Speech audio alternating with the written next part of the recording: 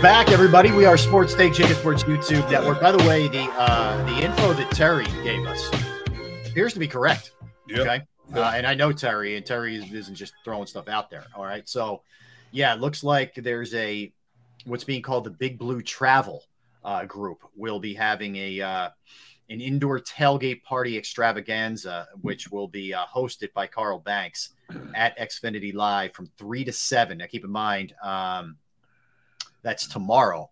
So that would, that would get you pretty close to game time with an 8:15 start. So again, hosted by Carl Banks, round trip bus transportation from the Marriott, I guess, and wherever they're staying. I don't give too much to Xfinity Live to the game and back to the hotel.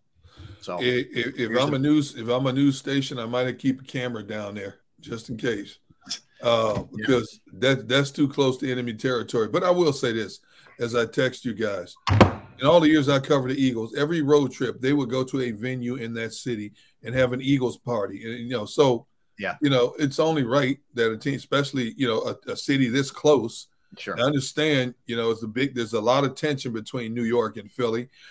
In all seriousness, I hope it doesn't get out of control and stuff happens, which takes away from the ambiance and the excitement of the game itself. But when you're talking about two proud, verbal, opinionated major markets like Philadelphia and New York, that's like mixing grease and oil, grease and water. It just don't mix. I hear you. All right. Well, you know what does mix well? Anything, Michael Barkann. Anything. And Barrett knows this. Get out of here. Oh, very well. Here's our old friend. There he is. Can you hear me? We got you. You sound great, actually. Oh, good. Good. Because I got the microphone, but it doesn't. You can't hear me in this, right? No, but we hear you really well. It's whatever you're doing off your laptop or your desktop is working, so it's all good. Michael B, the host of pre and post game for the Eagles, for the Phillies, anything you name it, you throw it his way. Extraordinary. You got the great backdrop right there. Michael, what's going on, man? How you doing? Everything is good. Everything is fantastic. I'm excited about the game the closer it gets. I know Barrett said yesterday he hasn't been sleeping for the last couple of nights. And with Barrett, you put like a little pea under the mattress. He doesn't sleep right. But this, excuse me, you do what? He's the Barrett, and you've heard the princess and the pea. The princess and the pea. That's right. I got you. I want to ask you something before we dive into the game. Okay. Yeah. You are the ultimate point guard. You do an amazing. Oh, there's the glasses. Okay. You do a great job of distributing. You are and jumping with your own opinions too. But in terms of getting everybody their touches, whether it's Barrett, whether it's Jaws, the Diddy coming back, the whole nine, getting everybody their touches. What's the art to that? What makes that? What makes a good host in terms of making sure everybody feels like they're getting their say? It's really, Rob, first of all, thank you for that compliment. That's the ultimate coming from you, and I really appreciate it. One, it's really trying to not get in the way. Whether I'm talking to Barrett, I'm talking to Gunner, I'll try to interject my opinion so it gets a response. Barrett knows that yesterday, for example, I was talking about how, and for the past week, I've been talking about how nervous I've been about the Giants game because the Giants beat Minnesota. I'm not really that nervous, but I want to hear what he has to say. I want to hear what John Clark has to say, what Ray Dittinger has to say, and they did beat Minnesota. So I'm just trying to distribute, as you said, and whether it's paying real close attention to what other people say so I can interject a question after that, or just to come up with statistics or any kind of information, certainly after watching the game, that I think they need to comment on because they're the experts, they're the pros, whether it's Ray, whether it's Barrett, whether it's Jaws or Reuben Frank. I mean, they're all down there in the trenches, and as it was with Gunner for all those years, they know, and I'm just trying to get the information out of them because that's how people viewing make their decisions. They're listening to the Derrick Gunns and the Ron Jaworskis and the Barrett Brookses of the world. They want to know what they think so they can make an informed opinion about what's going to happen or what did just happen. And not to go off on a tangent too much, but one of the things we've been talking about, and I'm assuming you guys have as well, is the difference between Jalen Hurts' ability to throw the ball versus his ability to run with the ball. And I know I was confused on that because I had a couple of viewers email me saying, why is this guy throwing the ball 38 times against the Giants if he's got an injured shoulder? Well, guess what? He can throw. Gunner, you probably know more about this with your insiders, but he can throw the ball. That's not the issue. And I just heard an ESPN report, or at least attributed to ESPN, that it's painful to the touch. Now, I don't know if it's a lot of BS. I don't know if this is a bad source, but apparently, and I know no NFL players go into a game in this season, Barrett, you can attest, no one's perfect. I get that. Right. But if it is like hurting to the touch, that's not a good sign. But I know he will suck it up and do whatever it takes to lead his team to a win. But it ain't throwing the ball. That's not the big deal of it. It's keeping that ball and getting in there through the line and getting nailed again, and whether or not he can keep doing that, because that is really the weapon that the Eagles need to win. Well said. Well said. Yeah, and landing on the shoulder. Answering your question, I'm sorry. Well, landing on the shoulder too. I mean, that's the other part. Right. Yeah, I'm more worried about that than maybe taking a shot from somebody, going through the hole or whatever you end up doing. But absolutely, no question about it. Do you buy into the sort of the Eagles? I don't want to say layoff. They had a week off, but really they haven't played well in about a month, maybe a month and change. How much do you worry about that? Because I keep trying to tell people, the Giants weren't exactly lighting the world on fire, and they went out and played great, last week against the Vikings. How do you feel about the momentum thing? I think the momentum thing is important. I think that you have an ebb and flow of the season. You have the patterns of the season, and I think as a player, you go through your rituals. And when the rituals are disrupted, it better be counterbalanced by getting healthy. And if getting healthy, if you can get that much more healthy with a week of rest, then you can by be more successful by playing every week, because that's what you do. Then fine, I'm all for the week off. But I know the Giants have their one of their defensive linemen is probably out. But other than that, I think they're pretty healthy, and they just played last week. And the Eagles haven't played since they played the Giants in Week 18, and that didn't look too good either. Now, maybe it was vanilla. Maybe the offense was kind of tantamount to a preseason game. They wanted to win the game, but they didn't want to show too much because they could have played the Giants, and in fact are playing the Giants.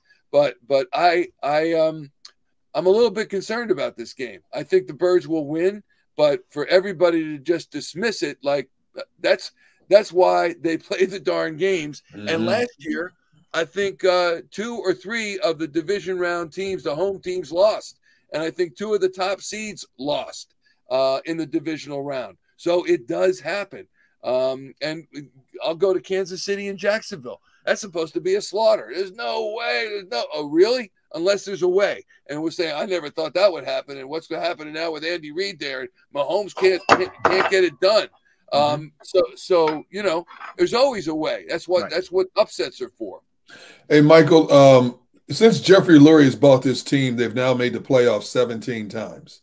And you've been here for most of them, maybe even all of them, in his tenure. Compare your enthusiasm about this team to another team that we've watched in Lurie's tenure.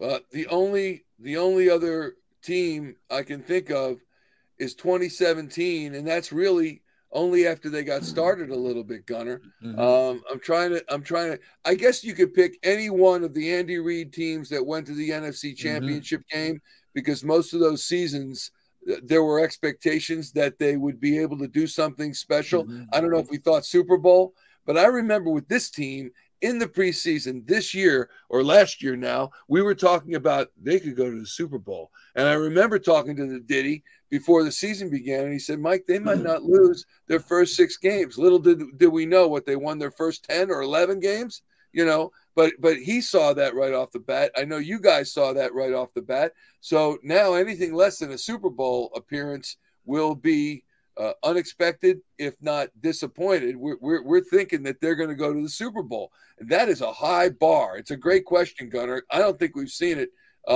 since 17, and even in 17, it wasn't until they got 4, 5, 6 games in. We're like, wow, they could have something here with this Carson Wentz. So I would say the only other team would be the 04 team. Yeah. You know, when I asked that question. They brought T.O. in. Yeah, I was 04 and 17 were the two teams I was thinking of. Yeah. Well, 04, that was, I think, the first preseason game where Donovan did a little play action and then just threw that bomb to T.O. and the place went nuts. And we thought, oh, man, what a season this will be. And it was. And I still think T.O. was the MVP of that Super Bowl, even in a losing effort. Yeah. So that was a really special season. And they got to the Super Bowl. Anytime you get to the Super Bowl, that's great. But, you know, whether or not they get there remains to be seen. And I don't think it's a slam dunk. And the fact that they have played kind of mediocre over the past 4 or 5 weeks is part of it. I also think it cements, for me, the reason that Jalen Hurts is the MVP. You saw what happened without him. And with him, they're different. With him healthy, they're a different team. And you take him out of the equation, and all of a sudden they can get beat or come real close. So I think it's going to be a lot different, though, tomorrow. Okay. Go ahead, Barrett. You're muted. You're still muted, I think. Somebody's muted. Michael? Barrett's muted. I'm not muted. I'm good to go. Barrett's muted. That's why we wanted it, man. I'm going to talk to him later. You know what I mean? I don't need to hear him, man. I don't need no. Barrett, are you fixed? There we go. Now we go. Yeah. Yes. My cord keeps popping out. Are those the same glasses you wear on the air? No. I knew These are blue. The blue glasses. Yeah. These are blue light glasses. I hear. Oh, blue light glasses. Yeah. Yeah. I can see myself in your glasses. Well, hey, Mike, let me look at this then. I'm a firm believer that this team is still the best team in the NFL. And I bet you're one of those 49er guys that think the 49ers are the better team. He is just stubborn beyond belief. He is on the 49ers, man. It's crazy. I don't understand why people – you are what your record is, number one. This team is built the right way, number two. Number three, the leadership we have in place is going to take us to that next level. The message got lost in translation with the quarterback change. You know, I really think that Jalen stepped back to try to allow Minshew to go out there and be that leader since he was the one on the field. So they didn't get the same message. Now that the captain is back on the ship, I really think that's why this team will be back to playing what they are. You know, what are your sentiments of that? I think you could very well be right. I know he has indicated that, Jalen, that I don't want to get in the middle of anything, and it was Gardner Minshew's team for that game or two, and I do buy that. I'm just questioning whether or not he's going to be healthy enough to run the offense as it's designed. And he's got to take hits. He has got to carry the ball, or there's got to be the threat of him carrying the ball for them to be effective offensively. And I think he's the type of guy who will suck it up. I mean, if he can't be effective, it's because he can't play. If he can't be effective, he's got to be in serious pain. And to be able to do what he did even against Chicago after he got crunched like that and then the ensuing weeks, who did he hit? A.J. Brown when he dropped it right in the basket on that bomb. Mm-hmm. And I thought, if that's an injured shoulder, I'll take that every day of the week. But at the same time, Barrett, you know, I think you may recall our friend Vaughn Hebron, who used to play for the Eagles, got 2 rings with the Broncos. He used to say every game, and Gunner, I know you know this, he used to say every game is a season. And it is a what have you done for me lately endeavor. And so, they were great for the first 11 games, 12 games, 15 games, but then they started to falter. And I do believe that if you are not on the field and playing games every single week, that you lose a little something. And as I said earlier, if what you gain is health, that's a huge thing. That's not a small thing. Mm-hmm. But if you're losing your rhythm, tempo, and timing, that is significant. And you would know better because you've had those weeks off as a player. You faced Robert Porsche in a battle against Detroit. You know, so you know what that's like. But that's why I say the tempo of the season, the tempo of the week, is that significant or not? It is significant, but you're dealing with a team that's a veteran team, number one. Number two, you have a quarterback that plays beyond his years and is virtually a coach on the field. So the message you'll be getting and the team is getting is one that, all right, we know that it's a marathon. We know that over the past couple of weeks we faltered a little bit, but hey, it's time to go out there and play. Now, it's concrete. We will have our best 46 dressed and ready to rock and roll on Saturday. So in saying that, our best 46 is better than their best 46. And, I can't see them playing down to the level of their competition, but playing above that, especially what's at stake. Yeah. Robbie, what's the point? You're the points spread guy. What's the 7.5 say to you? I know. It tells me Vegas is pretty confident in the Eagles. If it's more than a touchdown, I think it may drop. It may get to about 6.5. But I think where it sits right now, I think absolutely Vegas looks at this as an Eagles game. I will say this, Michael. The thing that I think you make great points about the sort of layoff and the lull that they're in. That lull is probably they've been okay. Yeah. They've been very meh. I think because of what Barrett brought up with like the culture that they have and the veterans who have been here and won a Super Bowl and know what it takes, combined with what Sirianni's done and Jalen being, as Barrett says, beyond his years, I think those things are going to really help them to kind of get redialed in, if you will, when the game starts on Saturday night. I truly believe that. I think that's a big piece. I think teams that lack culture, you could see them just fall into that abyss that they sometimes fall into. But I think with this team, this is a mature, dialed-in team, and I think that is going to help them on Saturday. It's not to take anything away from the Giants. What they've done has been amazing. But I just look at it, Michael, and I see from a talent standpoint, quarterback advantage Eagles, offensive line advantage Eagles, receivers Eagles, tight end Eagles, defensive line Eagles, linebackers Eagles, secondary Eagles. The only position I really give the Giants is running back. Now, the one thing I think you could argue is coaching, because Dable's been unbelievable and Martindale's really good. So I think that's the one thing that you could argue. But I would say for the most part, when you look at all those categories and you include in the maturity of this team, I think that bodes well for the Birds. I agree with you. The only thing is you say quarterback, and absolutely, if you hold up Jalen Hurts and Daniel Jones to the light, obviously it's Jalen Hurts. However, they're not playing against each other. And when I look at Daniel Jones and what he did and the element of surprise that he used and how effective Jalen Hurts is with that and how effective the Eagles offense is with that, and then you take a look at Daniel Jones and you got 3rd and 4 and you're expecting pass, or you got 3rd and 7 and that guy goes, he can do that. We saw him do it against Minnesota. That is concerning to me. And I think the Eagles, not just the Eagles, any team. I mean, Barrett, you're playing your tendencies. You're playing what you think another team will do based upon their statistics, based upon what you're seeing on film of that team. And so if they do something unexpected, then you're on your heels. So Daniel Jones, look, they were 6-2 in the first half of the season. I don't remember who they played or why that was. They were 3-6-1 in the second half of the season. Now, all of a sudden, slate is wiped clean, and they are 1-0, and the Eagles have yet to play. So I know I can see Barrett tomorrow in the postgame show. What did you say? after the Eagles. Yeah, he's taking receipts right now, Michael. As Robert Sala would say. I hope that happens. I'm just, I think a lot of times we watch all this stuff. We just think based on magic, it's just going to happen. Well, because this is what the Eagles have done, but it's a whole different deal.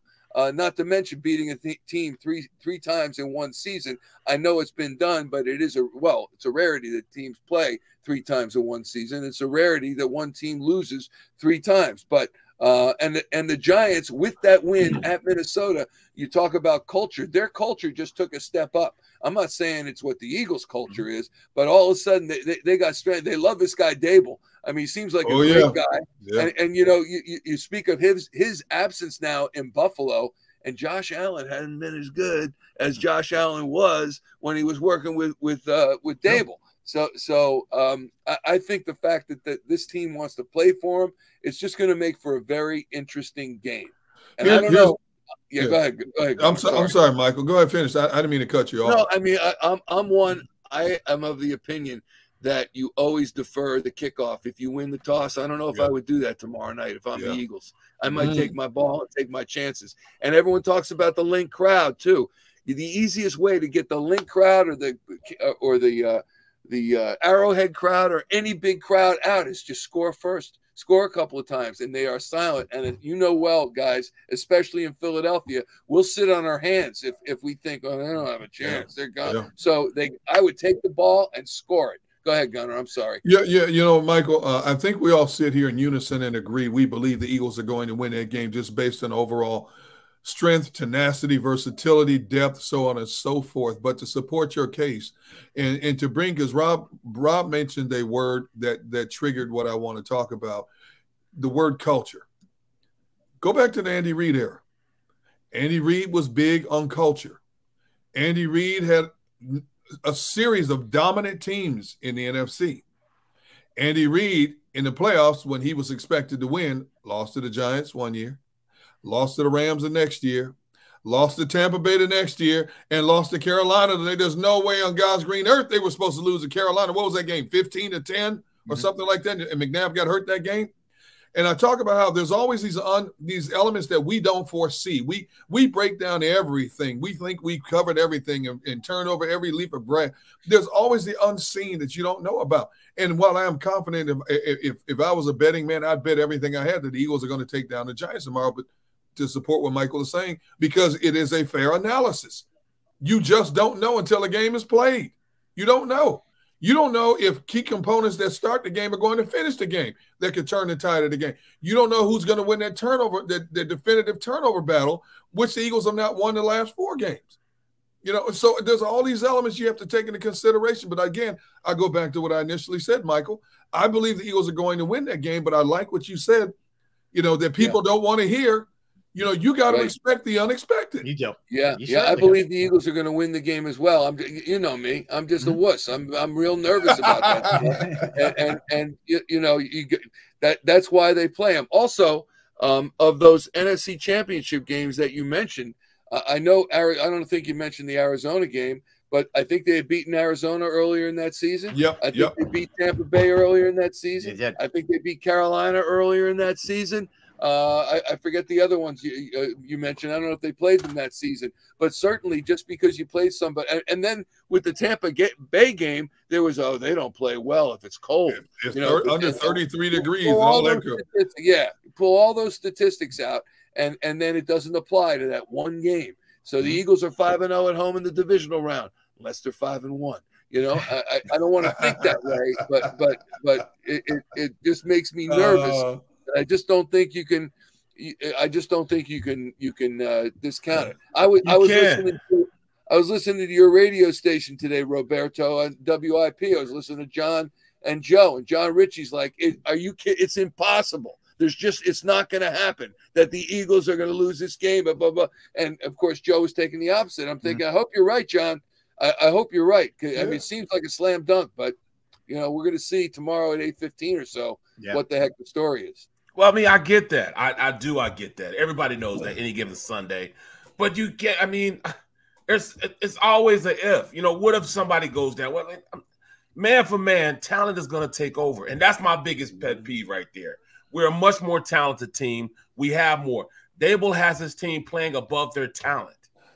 Even if they're playing above their talent, they're still not more talented or even close to being as talented as this Eagles team. I mean, there's so many ifs. If my uncle is not my aunt is not my uncle. There we go. You know what I'm saying? Let me write that down. To not, lacking one thing or having one thing. Yeah, if your aunt had something, she'd be your uncle. That's why I want to put it, in a better term, so you guys don't get on me for saying what I really want to say. Said it, man. But I'm just saying. Not out there. I know to be a trolley car. But I'm trying to stay out of trouble. But I don't deal in ifs. If I deal in, I try to deal in what I know. I try to deal in what I've seen. I've broken down tape. I saw exactly what how this team could lose. Time possession. Time possession is the biggest thing. The only thing that really hurts the Eagles is time possession when it comes to any of their losses. And any time that a game is turnovers. Close. Yeah. I mean, I also, the thing I keep hanging my hat on, Barrett, I do not believe in the Vikings. Like, as much as people are going crazy about their performance, I think the Vikings defense stinks, and I don't think the Eagles defense stinks. Right. Yeah. So, and he didn't get a sack on Daniel Jones, and I know he's elusive, but the Eagles got to him a ton when that game mattered in week 14, and I think they're going to get to him tomorrow. And if it's Reddick, look out for a strip sack, because that's his expertise. Bro, I mean, they got Neal versus Reddick. Neal versus Reddick, a rookie playing playoff football versus Reddick, the number 2 sack guy in the NFL. Let's say, let me just put that in your mind. Think about it. A rookie against a 16 sack defensive end. I hear you, but guess what? The Giants, I think they're second in fewest turnovers in the NFL. The Giants are in the top 5 in red zone offensively, top 5 in red zone defensively. So, they've been pretty good. I don't know what the heck happened in that 3 and 6. Were the Eagles on that same list, ahead of the Giants, on both of those same lists? Good, yeah, absolutely.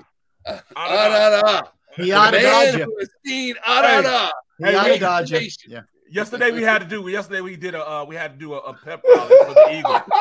How about this old man? This old man came to us and said, Am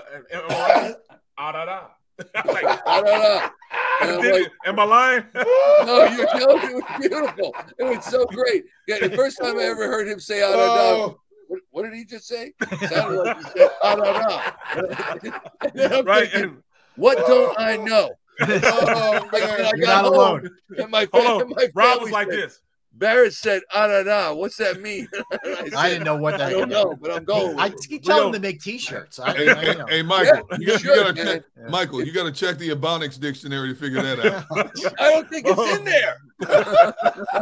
But look, Rob let it slide like 2 or 3 times first. So then we got off air. He said, "Hey, say Barrett." I said, "What's up, man? Hey, what is I don't know." I never knew. I didn't know if I was agreeing with it, disagreeing. I'm just like, all right. And finally, Gunn said, "Funny." If you all you do is "Adada" equals damn Skippy. That's yes. Skippy. Yeah, you are the translator. Yes. So hold on. So then Rob says, "What does that mean?" And then your boy Gunner go say, Yeah. I heard you say that the other day. I didn't comment on it, but what the hell does that mean? I'm like, that's what it means. What I love about you, what I love about that is that you stuck with it, and now everybody else is saying it. We're all stealing it now. Yes, we are. Yeah, we're appropriating it. I knew I arrived when Ray said it. When Ray said, "See, I don't know." I was like. Did Ray do that? That's awesome. He did. Yes, he did. Oh man! Now you know that's made it. It is officially. You know what I mean? You've got John and you got coming out of Philly. That's pretty damn good. That's it. That's why Eagles are going to win. Damn it! I'm looking forward to Ray saying it tomorrow. Barrett, Barrett. After a big sigh.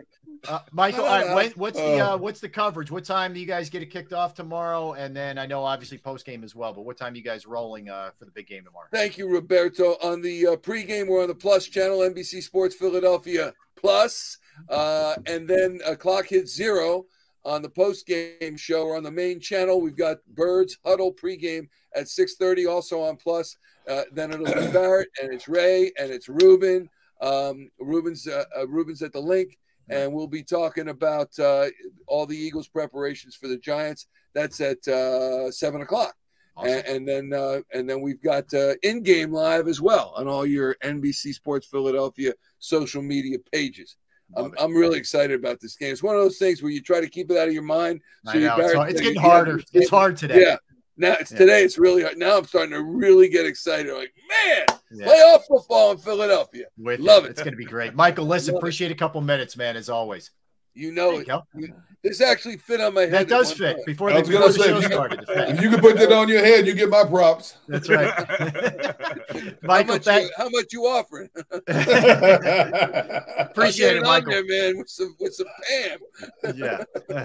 Oh my God. All right, Michael. We'll catch you tomorrow, man. Thanks for your time today. All right, guys. Be good, Mike. Thank you. Right. Yeah. Take care of the great Michael Barkann. All right, let's get a quick one in here. We got Pat Leonard coming up from the New York Daily News. We'll talk to him. We'll continue this Eagles-Giants breakdown with Pat, who does an amazing job covering the team for the Daily News. All right, we're going to quickie in here. That's Gunner. That's Barrett. I'm Rob. We are Sports Take, JAKIB Sports YouTube Network. I'm going to tell you right now about Pro Action Restoration. If you have a home, you have a business, and you've experienced the pain, inconvenience of water, fire, smoke, mold damage, you name it, they are the people that you reach out to because Pro Action is on call 24 hours, 7 days a week. I personally experienced this. I went through it at my parents' house. They got some flooding in their basement. I called Pro Action on a Saturday, and they were right there. They cleaned it up. The crew was professional. The price was right. They were licensed, bonded, fully insured, and they've been serving the tri-state area for more than 2 decades. ProAction will work in conjunction with your insurance company as well. Again, it could be water, could be fire, could be smoke damage, mold remediation,